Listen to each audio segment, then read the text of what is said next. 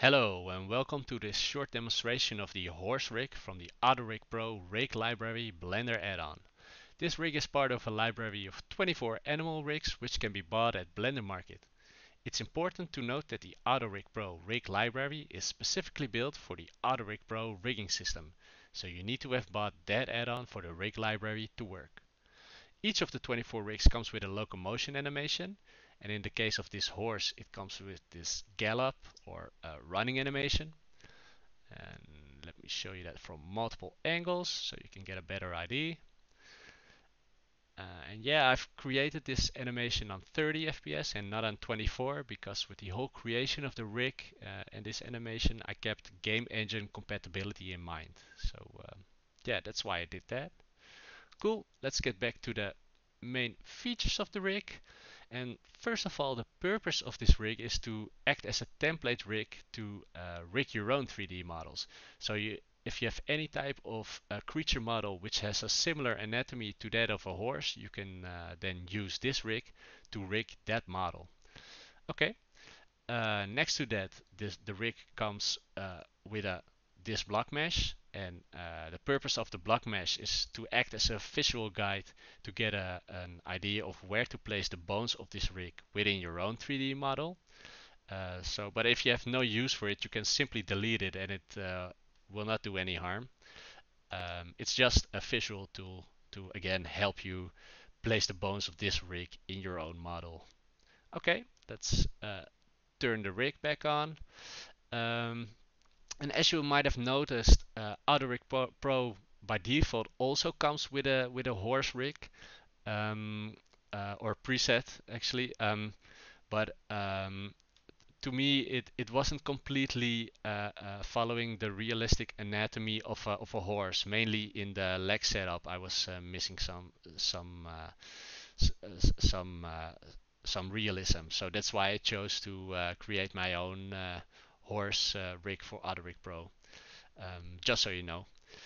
Okay. Some of the other features or controls of the rig are this position controller, which lets you position the rig within your scene.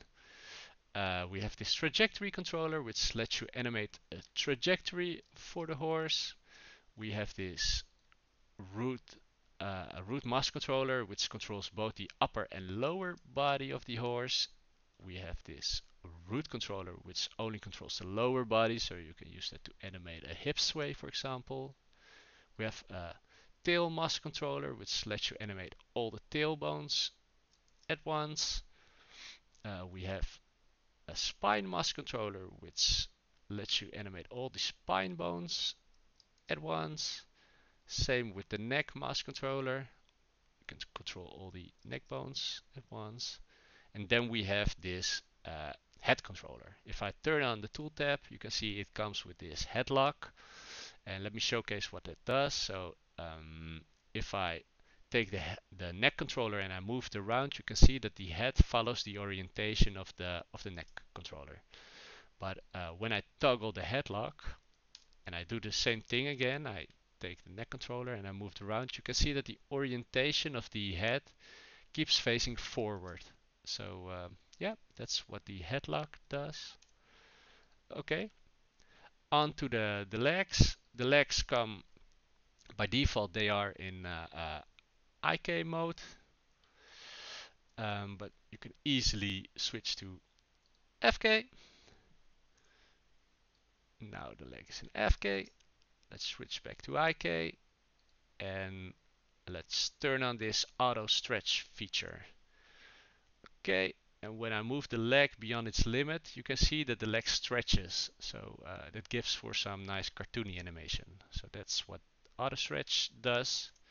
Then we have a tie twist, yeah, to correct any deformation in that section of the leg. Then we have knee pinning. So here we have the knee. When I move it around, you can see that the knee follows.